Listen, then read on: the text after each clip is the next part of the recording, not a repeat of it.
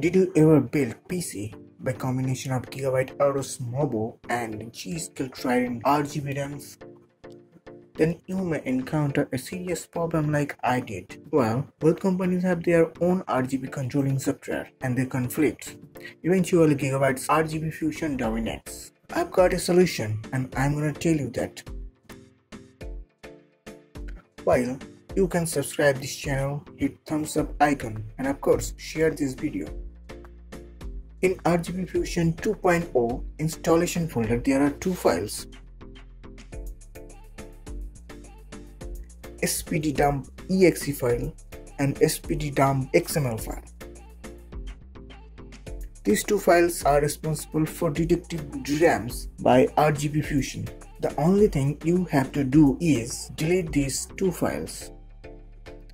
RGB Fusion won't detect DRAMs any longer.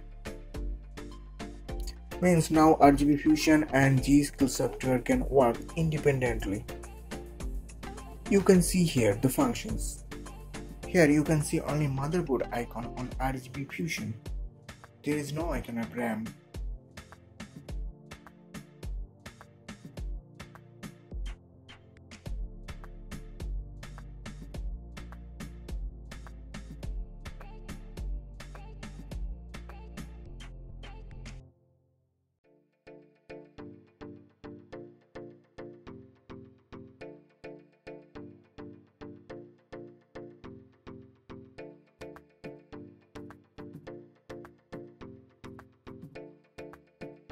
Here, G.Skill Software.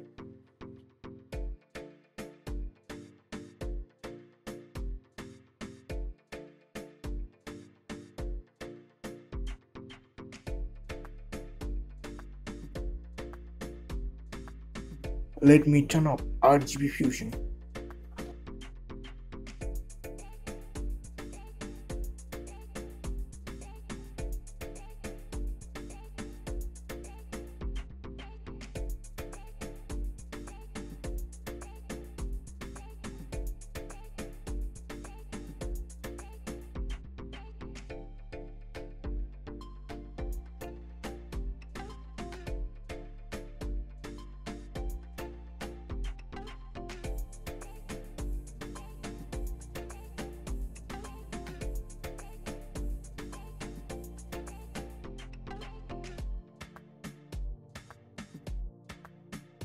Here you can see music mode.